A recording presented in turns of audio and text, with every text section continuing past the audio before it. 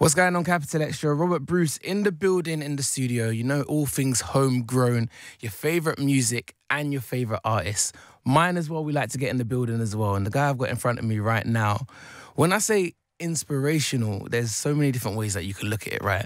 But growing up where I grew up from and seeing all the young artists that have come out after this guy and all the people he's influenced and inspired, that's what I mean, inspirational this time round, man. Make some noise. It's Kano in the building. Hey. Safe, man. No problem. Respect. It's the truth. It's the truth, man. Appreciate that. So many, do you know what? So many people in, say, like, playground bars, young artists, everyone spitting and stuff. It was a Kano influence, Kano flows, the lyricism and all of that. And when you listen back to the old music, you could hear it in a generation of MCs, man. Did you feel that at the time coming out? Oh no, because you'd have been in it. Well, yeah. It's like when you, I guess when you're in it, you're in it. You know what I mean? And I, you know, I was one of them kids in the playground that was looking up to different people. You know what I mean? Who? Which were the DWEs and the Mighty Mo and Bush. Then the Wileys and God's Gift, you know what I mean, and Sharky Major, you know what I mean. So I know how that feels, you know what I mean, to be doing your own thing, but kind of looking up to someone else, and at the beginning, kind of copying, and then trying to find your own way, you know. So yeah, there is, you know, there's definitely a time where I've come through now and I'm listening to new artists and I can hear a little bit myself in them a little bit, you know what I mean? Which is nice, you know what I mean? It's flattering, and yeah, it's what we're out here trying to do to inspire the next, you know what I mean? 100%. So when you're growing up here, what music's playing in the house then? House is reggae and dancehall music at first. And then getting a little bit older is like my brother started DJing garage. Yeah, your brother got decks. Yeah, he started DJing garage, and then that was like, yeah, we took over the house with garage music. Yeah. So when you're picking up the mic, then I think you talk about it in the Made in the Manor documentary. Okay. When you pick up the mic, is it garage flows at that time? Say when your brother first gets decks and is it garage? Yeah, it's probably a bit of garage, yeah, a bit of IT apostrophe S. That's take, I guess it's the odd, like that kind of like Mighty Mo inspired stroke DWE rip-off.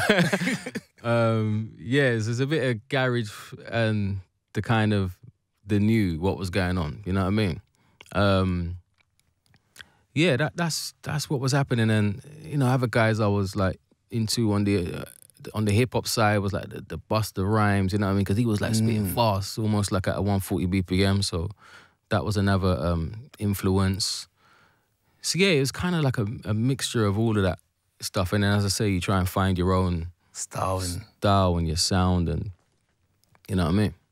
So then when you come through now, what's like the time frame and journey into becoming a grime artist, Nasty Crew, even the impact of Wiley? How does that all play into you becoming an artist or the grime scene at that point from your point of view?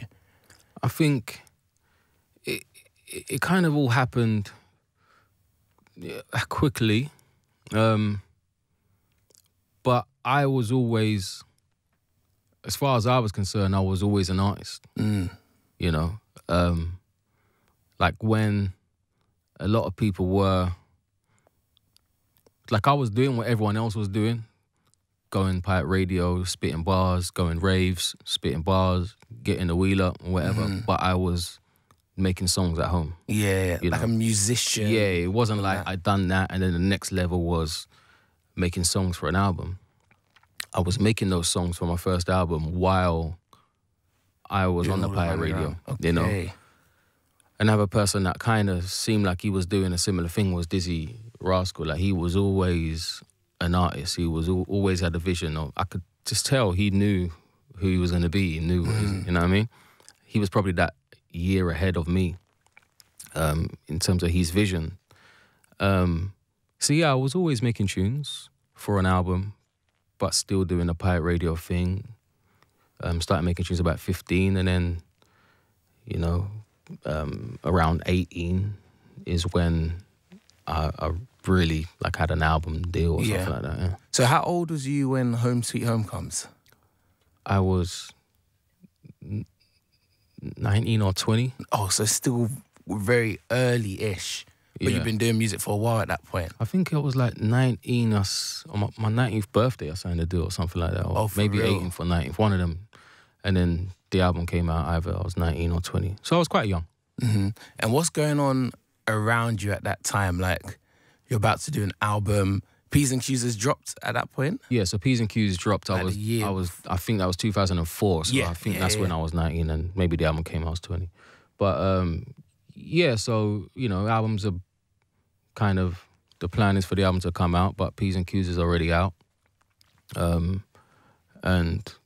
yeah, we're just moving about and having it off, you know what I mean? Doing club shows, Ministry, I think we done that, was like a massive one, I remember. And yeah, just, yeah, it was just, I don't know, just a bit of a whirlwind. Yeah. Sort of, yeah, I guess it's all new. So you're doing pirate radio, shows are coming now. But I've stopped doing pirate radio. Oh, you then. stopped by Home Sweet Home time?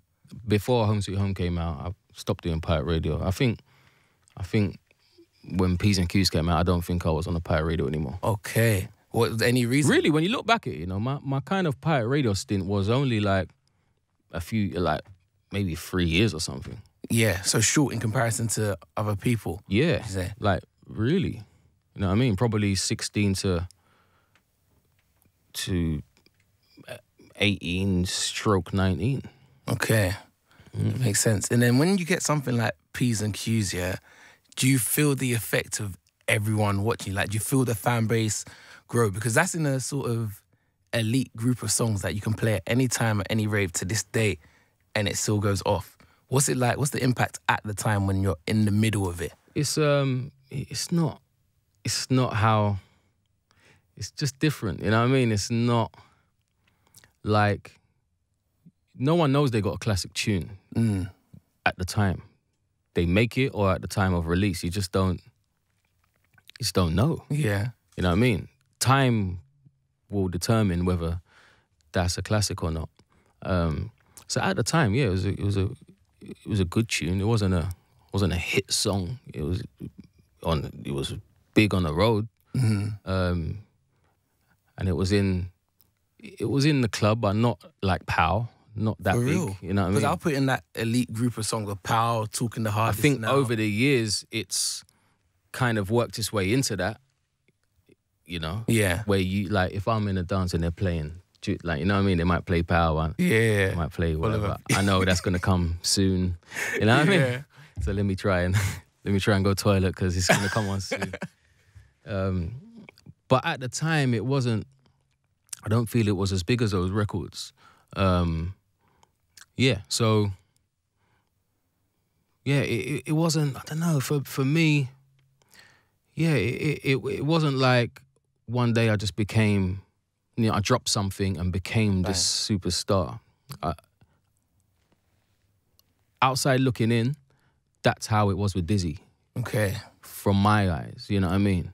He became a star, you know what I mean? But for me, I think it's always been like a journey, you know what I mean? One step, growing, small steps that when you look back now, it kind of, I don't know, you have a different kind of perspective on it. Perspective, but, and sometimes it feels like things happen quickly, but that's not how it feels in the moment. Yeah. I understand. So moving forward a couple of years now, more albums come. Between that, like, 2005 to 2010 period, you have London, the tape, Method to the Madness in there as well, 140 Grime Street in amongst some EPs and stuff. What do you learn both in music and in life from that time period? Of releasing that album run, I don't know, I don't know if you learn, I mean, it's a pivotal time in life. Although it's a pivotal time in my career, I think if a young kid that don't make music, between 20 and 25, that's like Very real. yeah. You know what I mean? Between 19 and 25 is real. That's why I asked what you learned in growing. life as well, You know like what I mean? on a personal level. So yeah, I think life lessons are happening, and maybe everything is amplified because you are an artist and you might have to learn things quicker than the other kid. But we're moving about, we're moving around the world, and we're traveling a lot, and I've gained a lot of experience and just learn everything. You know what I mean? I mean, everyone's still learning, but literally, I really grew in those years. You know what I mean? You learn who you want to be, who your friends are. You know what I mean? It's a major thing. Used to be like plus 20 on the guest list everywhere. And then it's like kind of, you fall out with certain people and the circle gets smaller. You know what I mean? Like those real lessons. You know what I mean? And it's tough because everyone's looking at you like you're the one that's supposed to save them. You know what I mean? But it's not really like that. And yeah, it's tough for like young artists coming up when they haven't got no one that's been through it to tell them what's going to happen. You know what I mean? Because everyone's experienced it for the first time.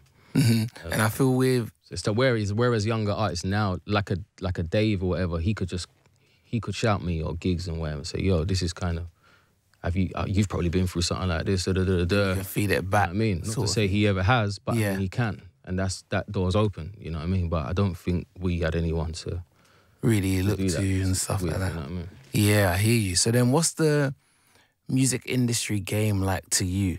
Obviously stuff are happening, all new stuff, labels, album, disc, traveling the world.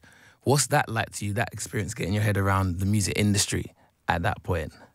I don't know, I've just always tried to, with me, I've just tried to be myself, try to remain true to who I am, not to get lost in the source, whether that's positive or negative, you know what I mean? Don't buy into it too much. And, keep your family around you. I'm very much that kind of person. So I'm not really an industry, you know what I mean? You don't see me everywhere. I'm just, I think people kind of that observe me from the outside looking in probably know I'm not super industried out. So I don't know, I really feel like I'm kind of on the outside of that kind of Bubble, that kind of thing. Circles, you know what I mean? And just really over the years I've learned how to dip in and dip out, you know what I mean?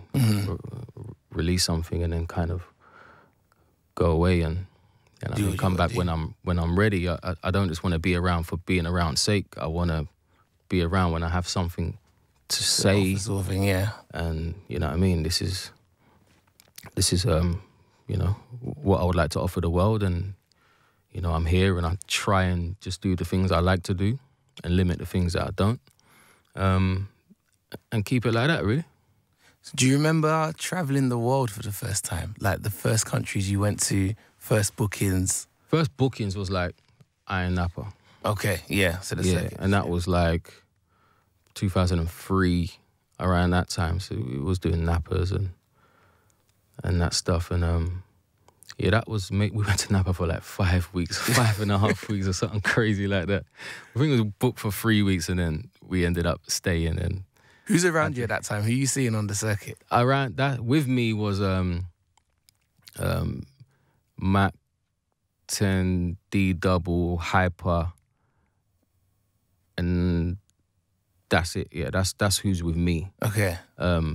Demon was over there as well, with like East Connection. He was with, and I remember, I think Frisco was over there.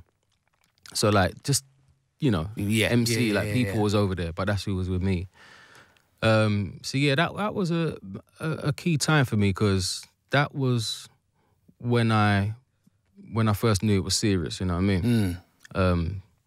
Because you're stuck in a bit of a London bubble, and when I went there, I realised that there was people from Nottingham and, you know, Leeds and Birmingham, Manchester. Okay. That was all kind of like knew every word of the lyrics and was proper into, man. And when we came back, I think that kind of gave me a new kind of battery in my back and made me go even harder.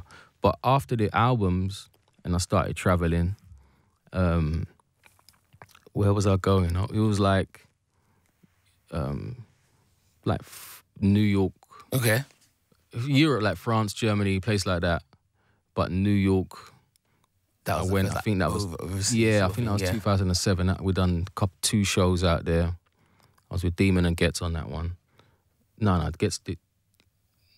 Yeah, I was with Getz. Yeah, I remember because he ran up a crazy phone bill. He just was using the hotel like it was like his landline at home. Yeah, when we checked out, the deal was mad. It's like, what you doing? He's like, there's a phone, isn't it? I'm just using the phone, calling mobiles in England. Madman.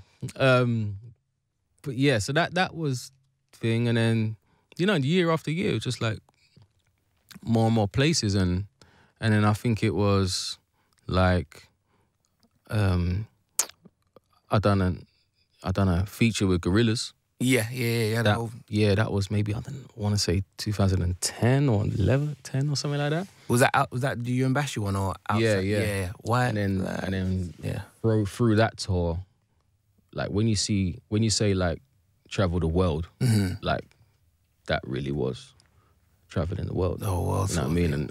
And I saw a lot of places that I'd never been before. They done the whole of America and Europe, and then Lebanon and Syria. You know, like it was. We went to some places, man, and that was like a massive growing experience. You know what I mean? And that was big for me just in life, not even in music. Yeah, I feel like people say it all the time, but when you travel and see new places, just like you had that experience in Iron Appa, you see like, there's more than just my immediate sort of surroundings sort of thing. So definitely have a big impact. That's why I ask about traveling the world and all of that sort of stuff, man. You know, it's important. It's really important for an artist that, you know, I feel like, I don't know, it's like being stuck in a bubble sometimes produces great material because you're just in it. Yeah. You know what I mean? Like, I don't think if I don't know, if Nas had travelled the world, he would have made Illmatic necessarily. You know what I mean? It's because he's in the block and that's all he knows, and he can just describe everything. He knows you know what I mean, the crackhead over there by first name. And it's like, you know what I mean? It's just, you can tell. Yeah. He's like, written it in that block. Authentic sort of report on his surroundings sort of thing. But, you know, traveling the world will produce a different perspective, you know, which great material can come from as well. So yeah, I think both is necessary. You know what I mean? To embrace where you're from and to be there, but to also see somewhere else. Cool. After that album run, I think we get to like 2010. There's a longish break between the next one. Yeah, I didn't make music for a long time. Yeah, a long time. What was happening in that time? We get Top Boy in that period as well. Yeah, two seasons of Top Boy. 2 seasons of Top Boy. Let's start there, in fact. Yeah, how does that come into play? I think the break was just like, I don't know, I just weren't really inspired to make music. And I think the Top Boy thing worked itself out because it gave me something else to do, but something else I could be a student of, you know what I mean? Like, kind of like acting for the first time, although super scary and super like doubting yourself and don't know if you belong. It kind of allowed me to be that kid that first stepped into the music studios and was like curious about everything, you know what I mean? all these buttons. What does that button do? Yeah, that's a compressor. And what does a compression do? You know what I mean? What's that? That's reverb. If you put more in it, it sounds a certain way. If you make it more dry, it sounds like this. And it's just like, I'm just soaking up everything. All of it, yeah. You know what I mean? So when I was like acting now, it was probably annoying Ash and directors because I was asking bare questions. You know, why did you do that? You know what I mean? Like Ashley will turn certain ways sometimes, but he's finding light certain times. Okay. Or he's thinking what makes it easier for the DOP, you know, how it works when they turn over and turn round to the other angle. You know what I mean? All these things that he's kind of learned over the years. Yeah. I haven't. So I've kind of just jumped in. Just jumped in at the defense. Or... You know? So it came at the right time, and it was another journey. And, you know, I found that there could be something else that I could be creative in and tell stories without making albums. Do you remember the initial response to Top Boy back then and how it compares to the response to now? Interesting. I don't remember exactly, but I remember like it being a thing. Yeah. You know what I mean? Majorly. Yeah, it was a thing. Like roads went mad. Like, yeah, my family was like bang on it. Because it was on TV then, so we all met. Like we met around my house. We watched the first episode. You know what I mean? It was like together. You know, it's a bit different now because you can't really do that because it's on Netflix. It's kind of people watch it in their own time. Which is, you know, has its pros and cons. But it was like it felt like the whole country was together in this moment. Yeah. You know, at 9 o'clock, Channel 4, and we was all watching this thing. You know what I mean? So yeah, and although it isn't on TV, it still feels that sort like of same it way. still felt like a moment this time. You know what I mean? That the whole nation was watching.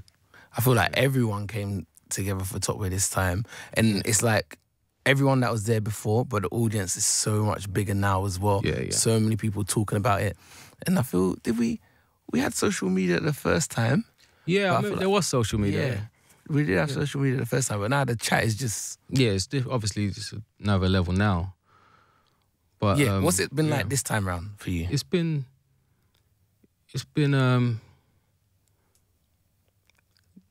say overwhelming, but you know, it's been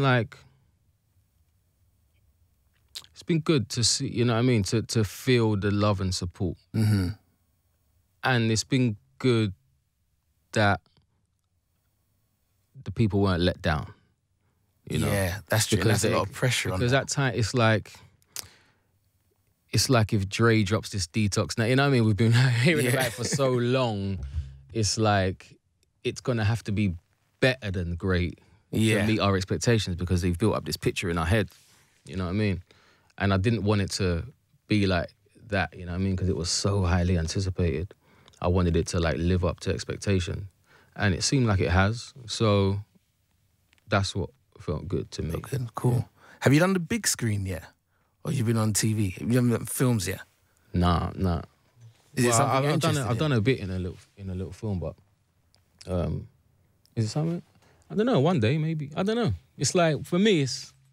What comes, yeah. Yeah, that's what like people that know me always like, it's like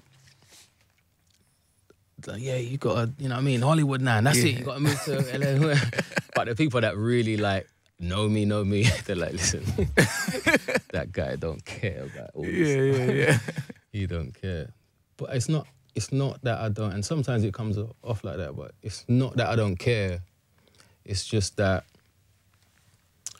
like, I'm not chasing anything but good work, you know? I just want to be a part of good things, man. I hear you. You know? If that happens to be a film, then one day, then that's what it is, you know what I mean? I feel like you care about the craft as opposed to the look in terms of how this looks. Say you can go Hollywood, you can do all of that, but it's a look. But I feel the craft is what you really care about, even when it comes through in your music as well. Yeah, and I think, you know, that's just how I am. You know, yeah, and those are the people that I respect, and the artists that I've loved over the years. You know what I mean? You can tell they care. You know what I mean? And that goes with anything in any field. You know what I mean? Whether it's sports or whatnot. You know what I mean?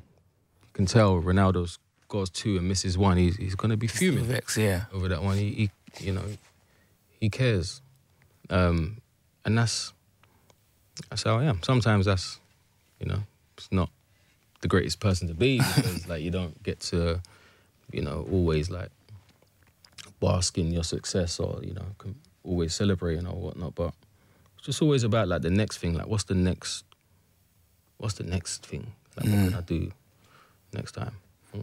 I hear you, man. And speaking on football, when I was looking at Made in the Manor, the way I describe it is sort of like the Messi effect. So when Messi plays football, he makes everything look so easy, but you know he's put in a lot of work to get to where he is, sort of thing. You know he's put in a lot of practice and it's not simple what he's doing. And when you come back with Made in the Manor, it's just like, when you just listen it from top to bottom, you just come back and say, yeah, everyone's doing this. Let me just show you a level and see what you think about that. How was the creation process for Made in the Manor for you? Yeah, it wasn't that smooth. It never is. But it was a lot of, obviously, work, but that's what everyone works hard. You know, you're not the only one that works hard. A lot of thought, a lot of doubt, because it's been so long. A lot of frustration because I wanted that album to come out way earlier. I wanted to finish it way earlier, but it just wasn't ready yet, and I weren't really happy with where I was. You know what I mean? So there was a lot of that going into it, but I just knew I didn't care if it took 5 more years, you know what I mean, or whatever. Yeah. If I was going to come back, it had to be exactly the way I wanted to. You know what I mean? And did you have an overall vision for it? The album, yeah, not how it would be received, and like not like just in terms of the music. But I knew if, like, I was prepared to fail on my own terms. You know what I mean? Like, and I just said I'm never gonna really like compromise the artist I am ever, you know what I mean? And if that means not being able to make music or whatever, then that's what it is. But no one ain't gonna tell me make this and make that.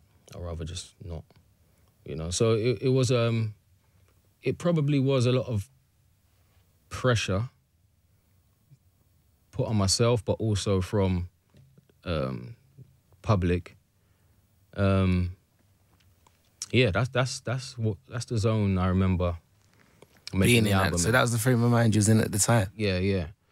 So yeah, really happy that it was received well. Yeah, man. What are your favourite tracks from there? Made in the Manor? Made in the Manor, yeah. My Sound, Strangers, Free Wheel Ups, Roadman's Hymn, Ends. Like, there's a bit. I bet there's a bit of each track like you have favourite bits from, sort of thing. Those are probably my favourites of the thing. But obviously, then it's like Free Wheel Up. You know what I mean? It's like, yeah. And sometimes you have favourites for different reasons. When does your tunes to perform on there, or favourite ones, you know? Like all of that kind of. Yeah. When did your relationship with Gigstar? Because that goes back from before. I know you was on one of his mixtapes. I think Straight Murkin or something like that. Yeah, I was on that. Yeah. Was that? I don't know if that was after or before though. I don't know how long I've known Gigs. I've known Buck for like super long time. But yeah, met Gigs somehow and just been cool ever since. You know what I mean? Like, what do you think about his impact on UK music, gigs as an artist? Huge, and sometimes doesn't get spoke about in the same way that Wiley's does for Grime. Mm-hmm. But I feel Gigs is that exact same person for UK hip hop, you know. I think there's like a, you know, you have, you know, events or people, there's like a pre them and a post them, you know what I mean? Yeah. It's like Gigs came and everything was different afterwards. Like, to me, he is that milestone. Mm-hmm. So I feel like his importance is like huge. And yeah, he's the man. And beyond music, he is also that person just as a person. Okay. You know? And for listeners that don't know, like Gigs, he's like the glue between a lot of, you know, people, and he really is like, yeah, he really is a godfather in the sense that, like, you know, he speaks to everyone and everyone calls him, you know what I mean? It's like, he just really looks out. You know what I mean? He's a real individual, man. Yeah. And that's the reason I asked that, because I feel like the Gigs' effect on UK music can sometimes be missed. But what I like about the both of you guys is your genre backgrounds are sort of different-ish, but it comes together so well. And that's sort of the mark of good artistry and good artists sort of thing. Yeah. I feel like that's what true collaboration is. You know what I mean? When people have a mutual respect and do separate things, but find a common ground that they can connect on.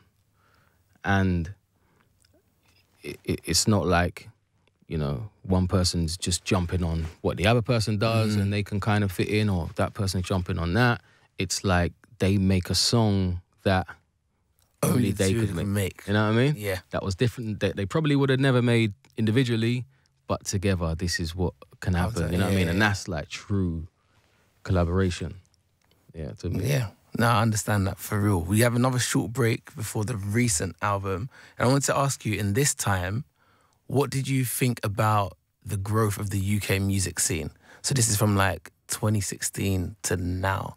Yeah, it's mad because after Made in a Manor, like a lot happened. Yeah. A lot of albums came out. After my album, I think that was the first one to come out that year. Mm-hmm. And that was like a, you know, a pivotal year. I think Skepta Konnichiwa, yeah. come out, and, you know, I think Gigs came out, and I want to say Stormzy's album came out. 2016? Was Stormzy 2016? I think it maybe, yeah. In and around that Wretch 2016, came out. yeah. Check on the Stormzy one. It's like, yeah, bare people released albums, and the scene just grew and grew and grew and grew. And, you know, it was beautiful to witness, you know what I mean? To be a part of, but to also witness. Because I remember a time when, am I right? 2017, yeah. Damn. I thought so. Yeah, I remember times when it wasn't like that, you know what I mean?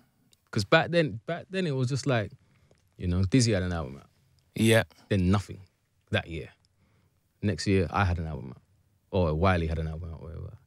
Then the year after that, I had an album. You know what I mean? It was like one at a time. And it was just like 3 albums for like time. 3 artists doing albums.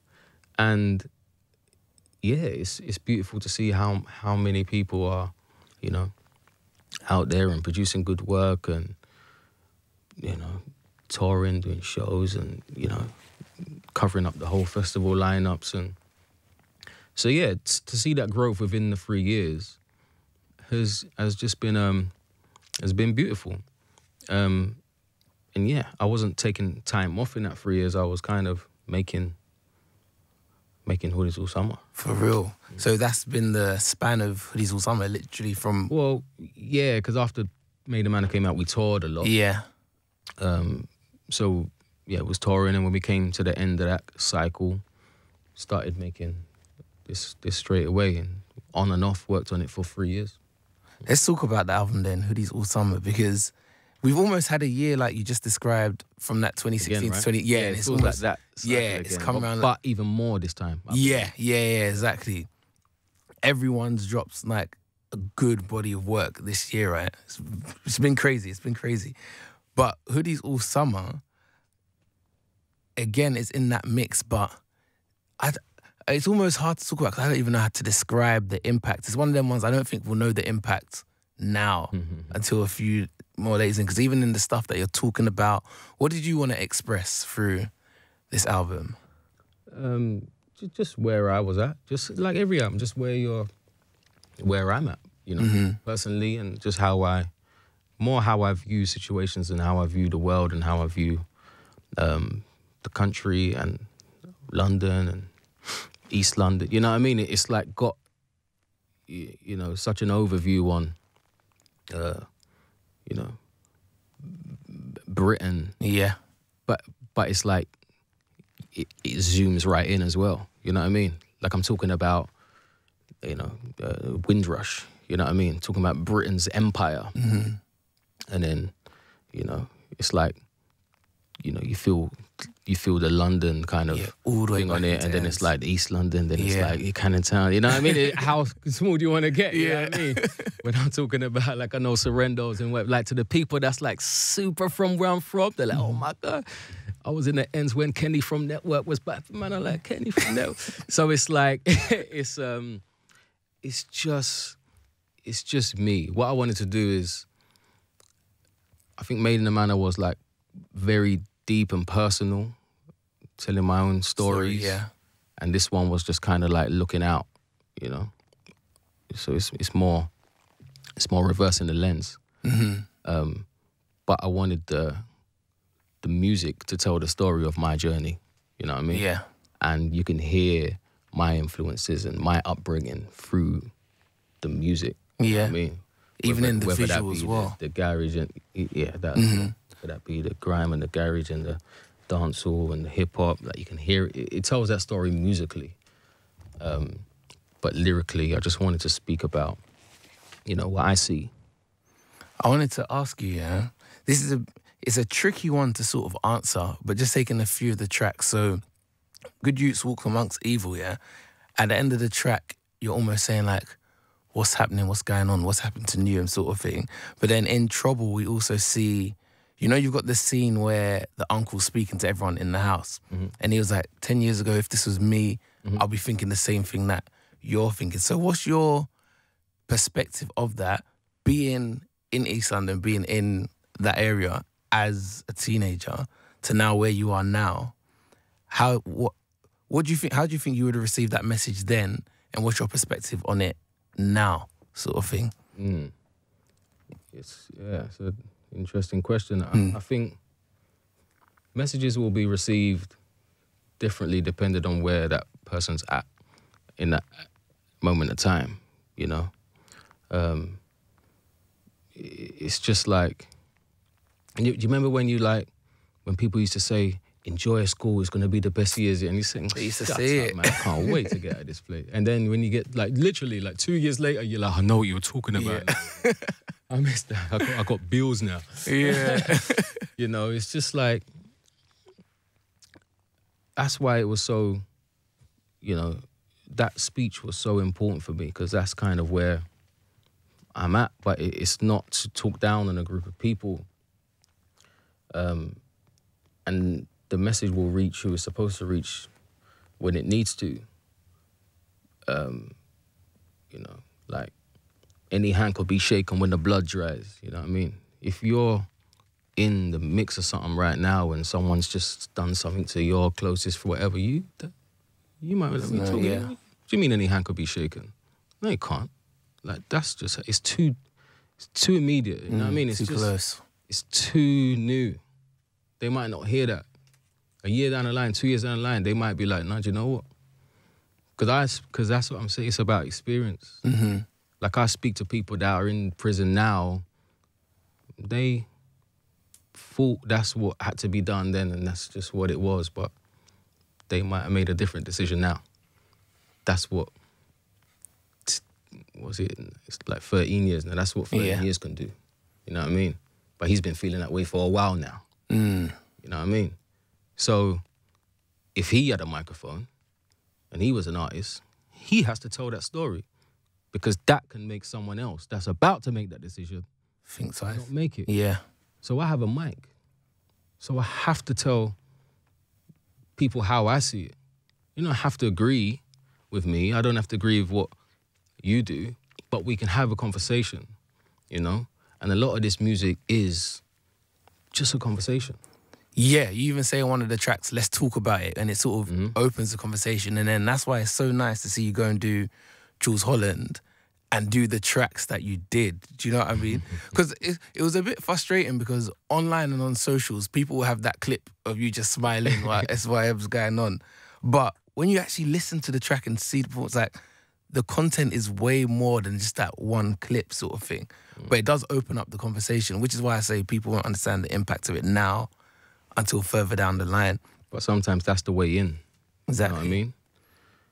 It's like, you know, you might have got into this album after hearing Class of Deja, then you might have heard Trouble. You know what I mean? Yeah. That is sometimes the route in, you know? That bit of comedy at the beginning of SYM, it's like that makes you laugh, that makes you smile, and then it's kind of like you listen more and then you're like, oh, oh, are we saying that? You know what I mean? Yeah. Like, that's what art is. It's a journey that I'm trying to take people on. And I'm glad you realize things like that, and appreciate things like that, because it's not easy to go on Jules Holland and perform the tunes I'm performing. Yeah. Like, it is literally a conversation every day while I was on tour. You know what I mean? Yo, we need to talk about what tracks we're doing. You know what tracks we're doing. Yeah. Oh, but they said, can you do this one and not that? And I'm, no. All right, let's talk about it again tomorrow. I'm like, all right, cool. Come again tomorrow. Like, literally going wherever. All right, let me get on the phone with Alison. You know what I mean? Yeah, We don't get on the phone with Alison. But it's like, all right, then do it. But I'm not being a spoilt brat, you know? Yeah. At those moments. Like, even when it comes to Trouble on the radio edits, I said, I'm not going to edit out the bit where the stabbing happens and the phone call's made. I know that would make it a more playable radio song, but I think it's really important for things like this to be heard, you know? And it takes a lot, and maybe you lose a lot. Maybe I would have lost that Jules Holland performance, or maybe I would lose some plays on the radio of Drop. But it's like, I feel like there's a bigger picture. Yeah. You know what I mean? And I'm really out here fighting for us, you know what I mean? And just making art and doing what I like and having fun, but there's a bigger fight as well, you know? So that kind of, you know, what I would like to feel I have some integrity, when it's like recognized, like, I super appreciate that. Yeah, no, facts. And I feel I could see that's not an easy decision to make. That's why I wanted to bring you up on it, sort of thing. And yeah, it opens up this conversation for all of society to have, people that won't necessarily come across this music straight away, but they might watch a Jules Holland. So it was really, really sick to do. Yeah, all my neighbours was like, oh, really? saw that Jules Holland thing last night. Really good. Nice suit as well.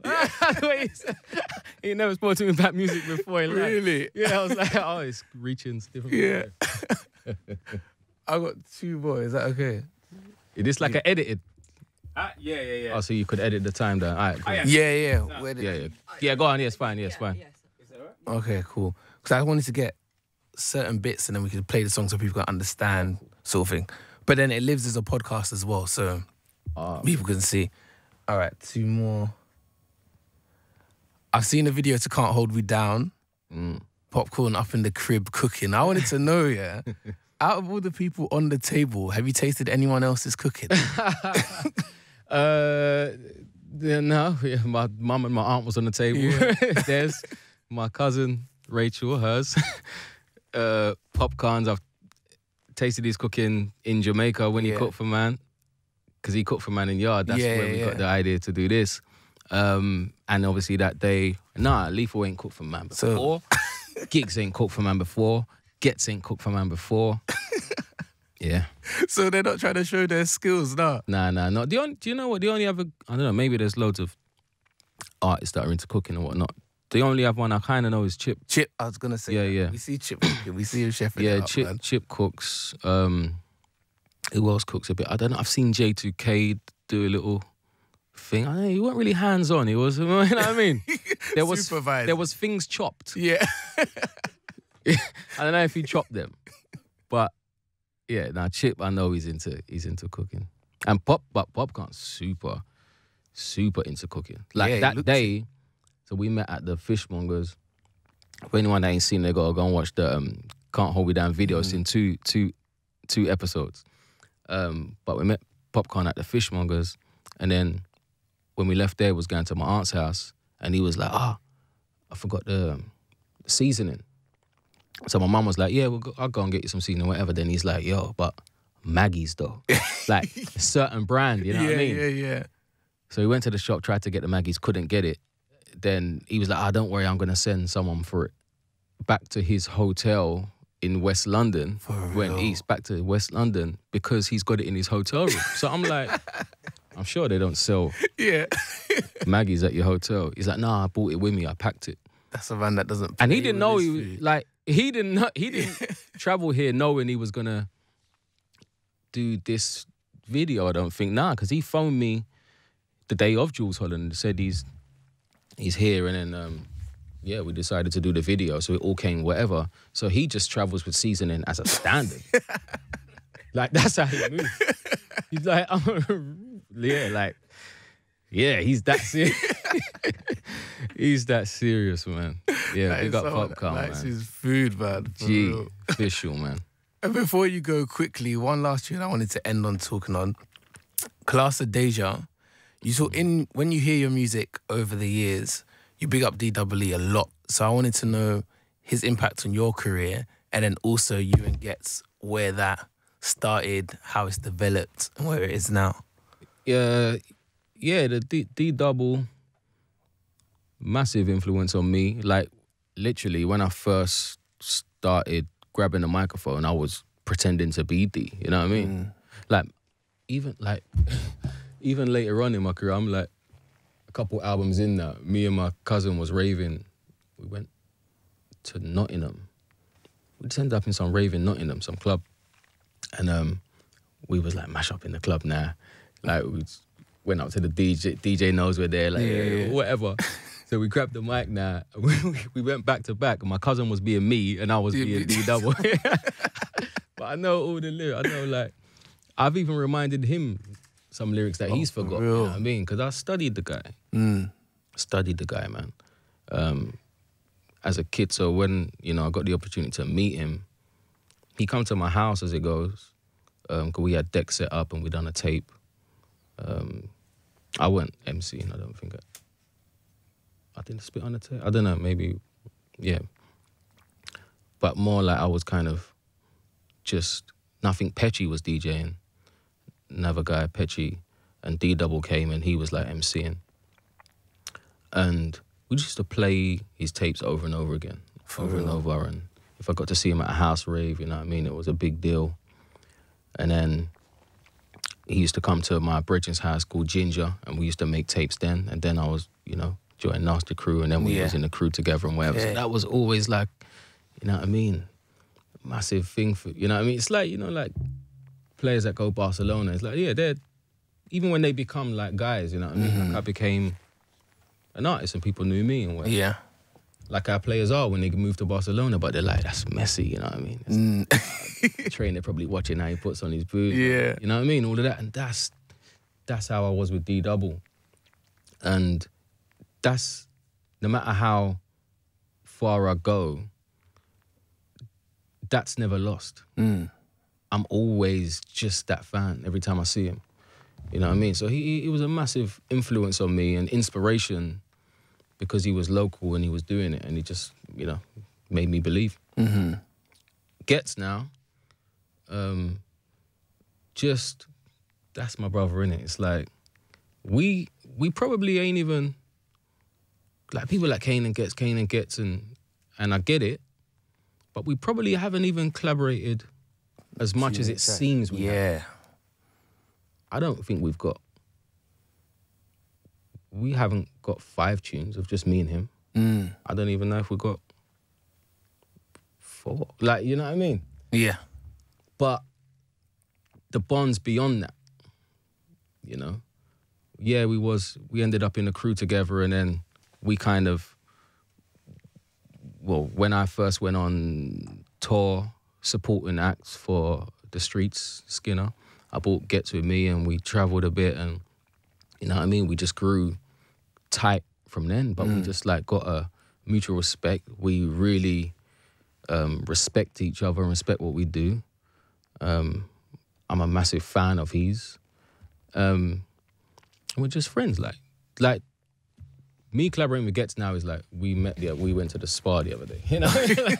like we didn't write no lyrics. We went to the spa, then we went and had dinner. Then I dropped him up, you know? Yeah. that's how we're just friends. We're just friends. But yeah, it's great to be a friend of someone that is super talented like he is. And probably I could speak for a lot of people in saying like I'm super glad that it feels like he's getting the credit and respect now that he's probably deserved yeah. a long time. Because the people in the inn know, and people that are super on it know, but like the wider community, I don't know, I think it took a little while for them. But he's very, very serious artist and writer, and one of the best we've ever seen. And that's like, when I say that, it's no, like, you know, no small thing, yeah. 100%. Yeah, Thank you very much for coming in, man. Tour soon. You've already shut down Royal Albert Hall. I was on the radio, so I couldn't come, but it looks like I'm going to regret this for the rest of my life, not being there. Yeah. But tour's coming up as well. It was a moment. Yeah, so next tour, end of Jan, February. We'll go again. Wicked. Say no more. Kano, everybody. Nice one, man. Respect.